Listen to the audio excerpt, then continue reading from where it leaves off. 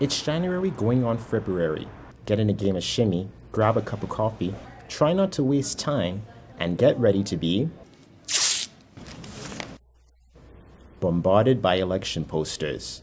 The RSU election campaign is underway. 2 slates are battling for 5 positions.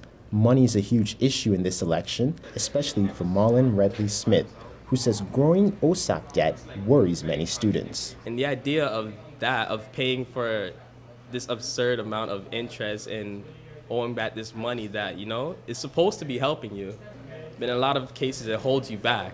That's why RSU presidential candidate Caitlin Smith aims to cut the $500 full-time students pay for Chan School courses on top of full-time tuition. So we already know that we pay the highest tuition fees in the country and that students are already bogged down between tuition fees, textbooks, rent, and groceries, and they shouldn't be charged an extra $500 to take a night school class, especially when most of the time it's because they have placement or they're working part-time jobs to pay for their tuition fees.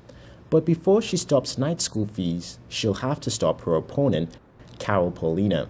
Paulina says he'll not only work to cut tuition, but he'll cut the amount of money the RSU wastes annually.